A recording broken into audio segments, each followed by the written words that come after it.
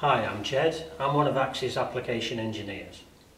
In the early days of CNC machining, the material would be very often held down by a series of clamps, and in some cases would be screwed to the machine bed.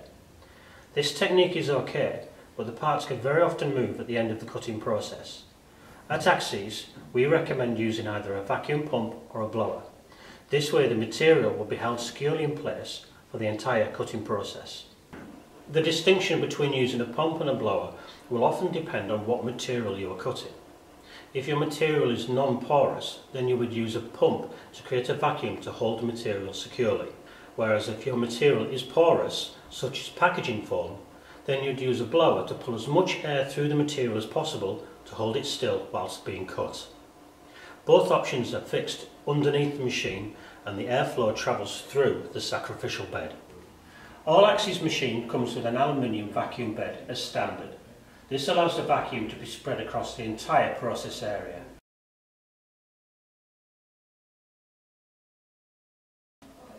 At the front of the machine you'll see detail of the different zones on this machine. Each zone can be opened or closed manually or through the auto zone management to suit the size of material that you are cutting.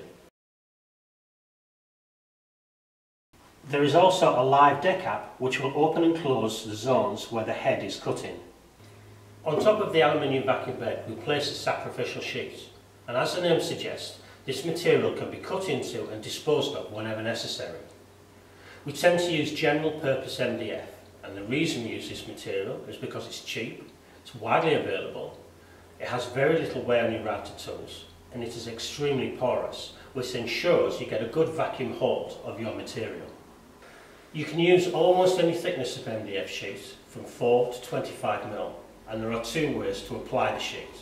The first, you can just lay it directly onto the aluminium vacuum deck and start cutting, but if you need more precision, you can mechanically fix it to the T-slots and then skim the surface, but this can only be done with the thicker MDF sheets.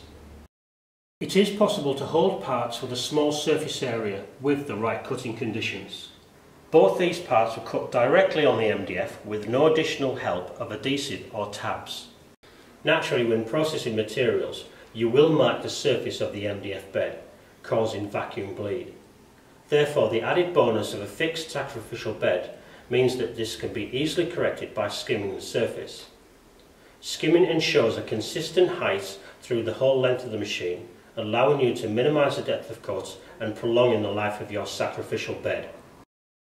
If you are replacing your sacrificial sheet, then make sure there's no swarf or debris between the aluminium vacuum deck and your MDF sacrificial sheets, as this will cause vacuum bleed.